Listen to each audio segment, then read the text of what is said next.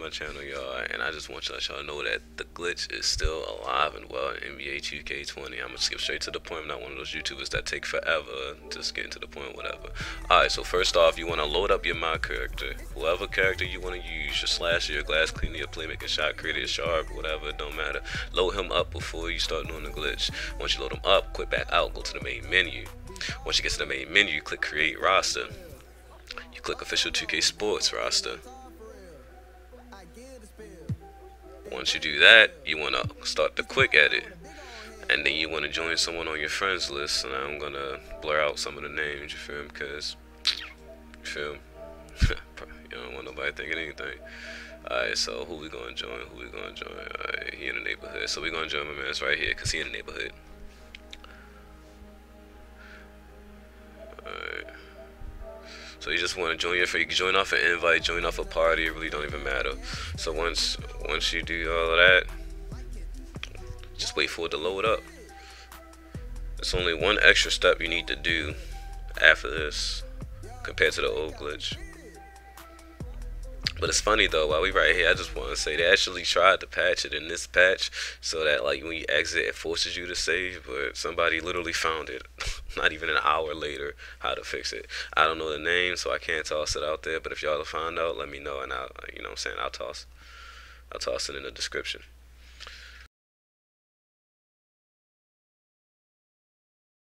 Alright, now that we here, next thing you want to do what you regularly do, go to stats, go to roster, press triangle, and look at that. What I just did was I pressed X a few times to get to this thing right here. So now get to the little when you can basically move up all the stats instead of just one. So now that I did that, what you want to do is, you know, just bring up everything else you want to do. I'm gonna bring up all the badges. I'm hot everywhere. I already did that from the before. I already did all this extra stuff, so I don't really gotta do it. Tendencies, all that. I already did all that stuff. Alright, so what you want to do now is just literally just confirm changes and just back out. Just confirm changes and back out. You know what I'm saying? Just like you used to if you want to check and see if it actually worked. Just go to your 2K card, look at them badges.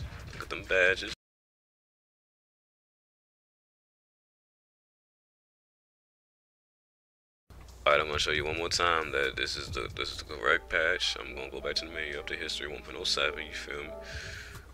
And you just do that. Only thing you gotta do extra, which some people probably knew about before because you had to do it sometimes before, is change my player appearance. I heard that you can either do that if you don't have any VC, but me personally, I just run over here, buy like a boost or whatever, and it'll transfer over while I'm in here. Come over here. Welcome to the Boost Bar. Can I help you decide on anything? I'm gonna just buy the boost. Great choice. Back out. Yeah, I'll take that. Thanks for your help. You got it. I just don't feel like sitting through too many loading screens. That's why I buy the boost instead of just going to my player appearance. So once you buy the boost, everything is activated. Literally, do whatever you want. It works the same way as before. So if you want to play that park game, you can play that park game. It's only one game. Remember that. It's only one game. Then you gotta do it again. You feel me? Now, I believe that after that game, you can still quick edit your stuff like you used to be able to. So it shouldn't be too bad. Getting back into another game. But I would not recommend doing this at park because it's not worth having to get off the spot constantly just to do it. I would recommend doing this in my career or rec if you really want to. I do not think you should do it in rec. But if you're desperate and you're taking the L's and you just suck, go to rec. You know what I'm saying? Go to rec with all your badges. Not saying you're gonna win, but do you. You're your own man. You're your own woman. Alright. So we're gonna skip all this.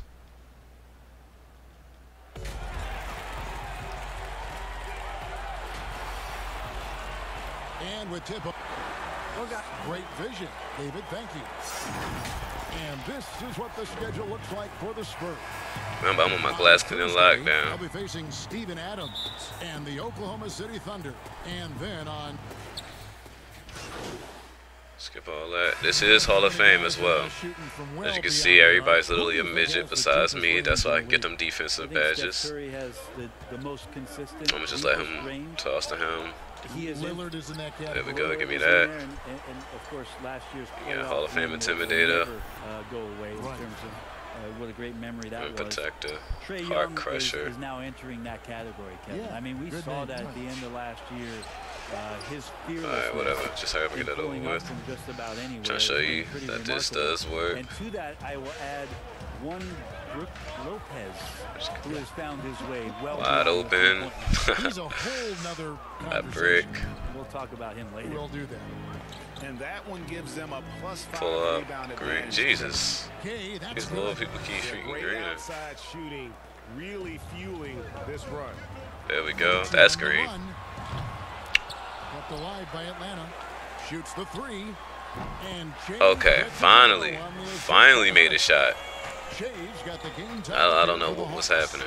You see, I got Hall of Fame. Look at the shooting badges. I'm just gonna let that do the talking.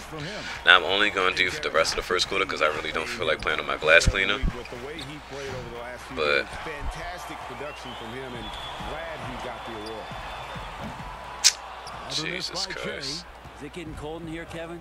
This is a tough one. Crucial that he starts to work a little harder for a higher percentage shot. And it's in there. We gotta get the gist of it, because I ain't really trying this game. I never shoot my glass clean no matter what, if I got badges or not. And it's just a brick fest. This is annoying. You got Hall of Fame clams. You're seeing all the badges. I can also show you one here. Go to box score. Go to me. You can see all of that. It's still there. Mills looking it over. Back to Gay. Poked away. Give me that. Cookies. Fast break, the Hawks. And the dunk by Jay. Fake pocket. Heart crusher. Quick first step. Here's Mills. Downhill. Look at the. Just look at them. They all just look at him. 1:51 left in the first. And the foul called. Fast break finisher. That's his first foul of the game. And the bonus will go to the free throw line. San Antonio shooting their 5th and 6th free throws of the game. And just last season, So y'all basically get what I'm trying to say, for real. From the free throw line, so those numbers are always going to be positive. Turner's checked in for Atlanta. And San Antonio also making a switch. Owen Ellis checked in. The Atlanta shooting their 7th free throw attempt here. And they were 75% from the line a season ago. This Hawks team built around youth, and probably the most attention-getting younger player is Trae Young. With an unbelievable second half to his rookie season, almost challenging Luka Doncic for the Rookie of the Year. Trae Young, an incredible shooter, but plays with I can't green. a tremendous amount of confidence, and we'll see how far that confidence can take this young core as they continue to grow under their young coach, Lloyd Pierce.